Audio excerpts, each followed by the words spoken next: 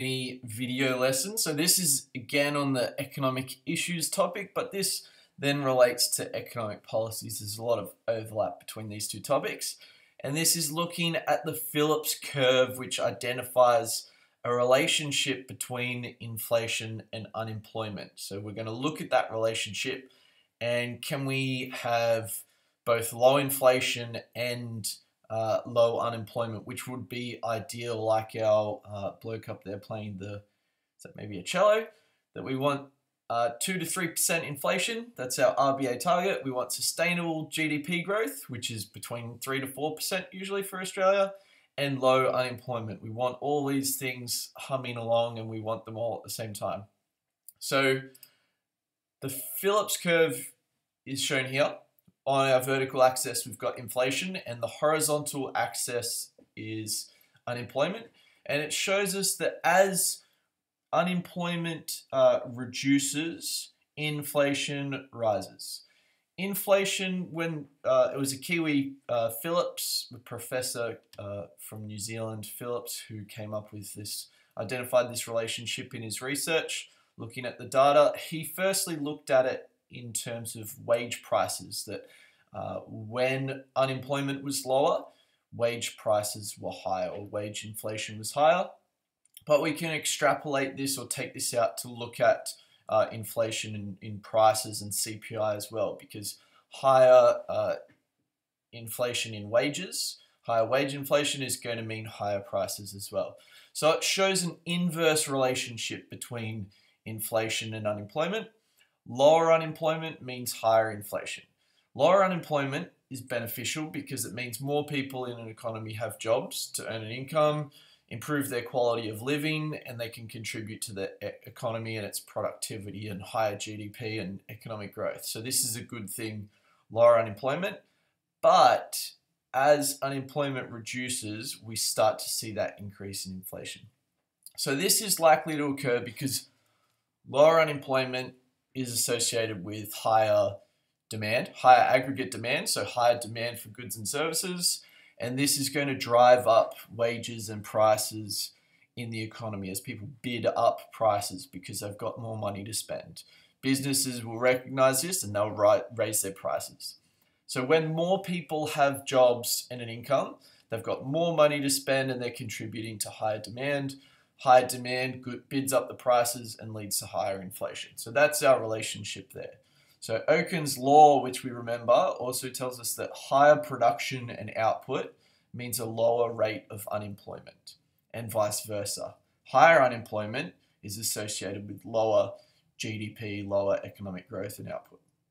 So we can see we've got a trade-off, and this needs to be considered by policymakers. So for Australia, for our monetary policy conducted by the RBA and our fiscal policy conducted by the Treasury, they need to understand this Phillips curve and identify this trade-off between the maintenance of full employment, as we see set out in the in our goals for the Australian economy, especially if we just take this excerpt. This is straight from the RBA's website, from the Reserve Bank Act. Their main goals are the stability of the currency of Australia, so not just our exchange rate, but this is also referring to inflation. We want stable inflation, and our expectation for that, we remember, is 2 to 3%. They want to keep it between that target band of 2 to 3% CPI.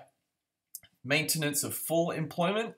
Remember, this doesn't mean necessarily zero unemployment, where absolutely everyone has jobs, but this is essentially at the NAIRU, so at the non-accelerating inflation rate level of unemployment. So where we're not going to see increased inflation. At this point, it's estimated to be roughly 5% unemployment. So there's not going to be cyclical unemployment at that rate, which means there won't be people losing jobs because of an economic downturn or low economic growth, but there's going to be structural unemployment there that can't be avoided. So it's not going to be zero unemployment, uninflation. So CPI 2 to 3%, and full employment, we can see, looking at the Phillips curve, that we can't have both super low unemployment and low inflation. The last one, of course, economic prosperity and welfare of the people of Australia, which comes through economic growth. Economic growth and GDP is the main kind of relation we see to development and quality of life, and if we look at our human development index and stuff like that. So they need to understand this trade-off, and they need to identify what goal is more important at the time. What are they trying to achieve? Because if they try and reduce inflation by, they're going to potentially see a change in unemployment that's less beneficial. So let's look at the relationship together, and we'll try and keep this short. So during the mining boom, we've got inflation and unemployment rate. Through the mining boom period here, these roughly line up. We can see as unemployment decreases, because more people are picking up jobs, we can see lower unemployment and higher inflation. Then when the GFC hits and unemployment rises, inflation takes a dive. So this also is an example of that relationship between inflation and unemployment. So expansionary monetary policy after the GFC would aim to stimulate aggregate demand. It would help reduce unemployment levels, but it's also going to start to cause inflation again. As we lower unemployment, as we reduce unemployment, we're going to see inflation start to rise up that curve. And then lastly, what about stagflation? So this is a short part of the topic as well that relates. This is particularly from that 1970s period that we've talked about in class in the US, of high inflation, high unemployment, and low output and economic growth in the United States. This was known as stagflation.